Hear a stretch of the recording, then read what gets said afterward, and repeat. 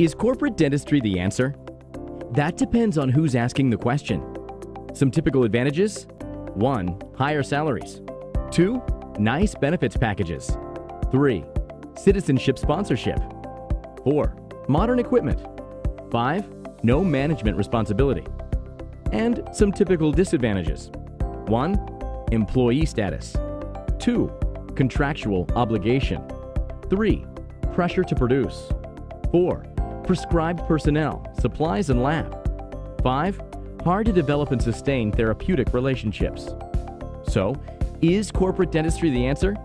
That really depends on you. Options prevail. Just figure out which one feels right. Doccupations. We'll get you connected.